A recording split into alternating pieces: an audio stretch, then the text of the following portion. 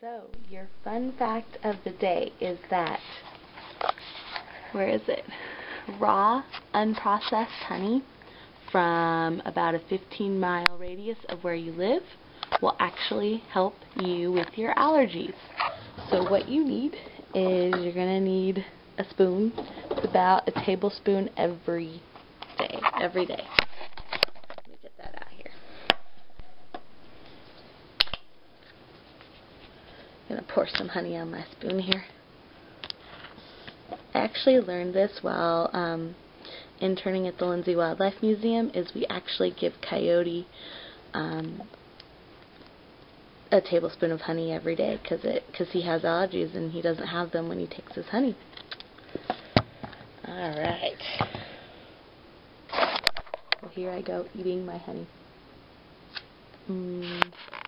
So good. So Henry, I walk in the room and Henry is out. He's just sitting on his log. Alright.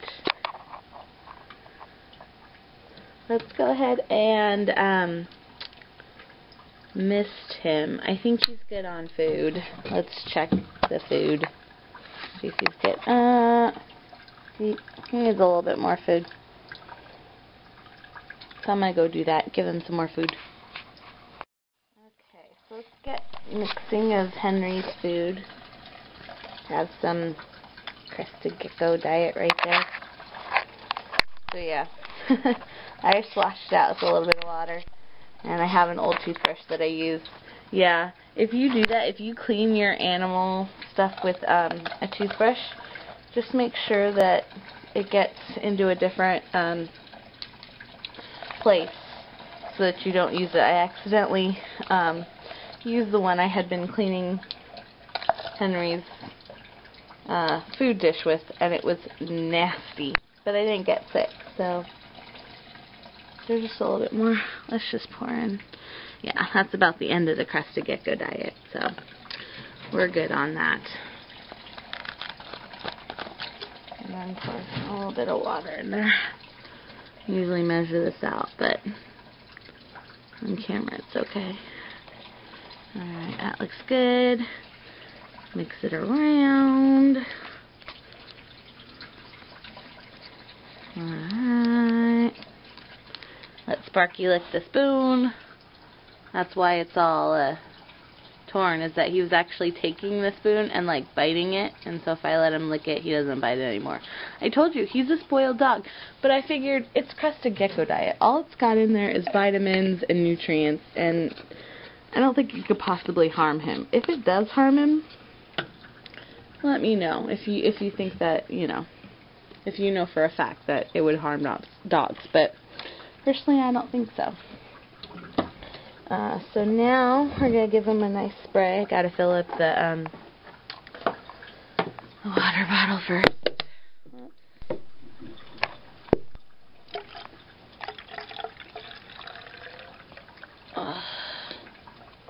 I keep my reptile and amphibian water in like big water jugs. It's easier that way than filling it up all the time. Oh look, we got a little froggy. He's sitting on the log right next to the waterfall. Who is that? I don't know who that is. That might be Duke.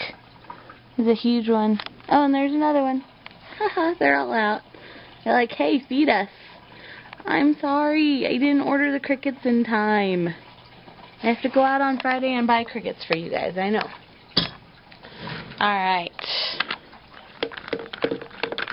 Now, we're just going to mist him. Mist, mist, mist. Alright.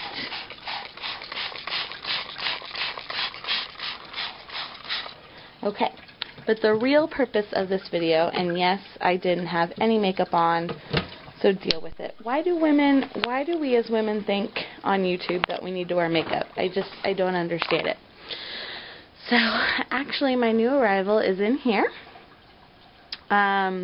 Wasn't planning on getting anything new, but went to Petco just to get worms and couldn't resist the little baby crested geckos, and I've never had a baby crested, so I got one of those.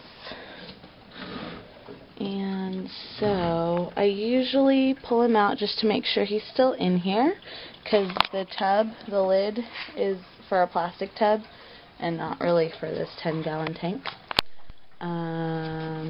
So yeah, I need to go out on Friday. When I buy crickets, I'll buy a screen lid.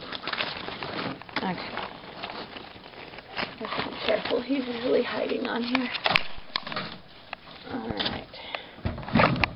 Push that back in. Hang on, I'm going to find him and then I'll show him to you. Alright, so this is my new little crested gecko. As you can see, look, that's my finger right there, obviously. And she is so tiny. Well, I don't know if it's a he or a she yet. It's still really early to tell. I'm calling her Maeve. I'm calling her a her, even though it'll probably turn out to be a boy. So when Maeve gets bigger and I really identify whether it's a girl or a boy, I'll change the name if it's a boy. But yeah. So yeah. Somebody looked at the pictures on a reptile site. She's on the cord of my camera. And said she was a red flame. So yeah, so Henry's a brindle, a buckskin, and she's a red flame, and I know you can't tell really well because it's dark out right now. It's nighttime, but yeah, I took this at night. But yeah, she's great. I'll let you know how she's doing. It's kind of sad. My leopard gecko that lost her tail, that was Cleopatra. I had put the towel on the second night and she actually escaped. And I've torn my room apart looking for her. I even cleaned it the other day, like super neat and clean, and like looked up under and over and in the closet and everything again, and I still can't find her. So hopefully she'll show up still alive. I'm really hoping it's not that, you know. I'm kind of bummed actually about it. So I understand some people are going to be mad at me, but that's just the way it is. So there's nothing really I can do about it. I did my best. But yeah, I mean, I've looked everywhere. So until she shows up, I can't really do anything about it but leave food for her. So don't know what to tell you guys. But yeah, so this is little Maeve. Really adorable. Alright, that's about it. That's all that I have for today. Yep. Talk to you guys later. Bye.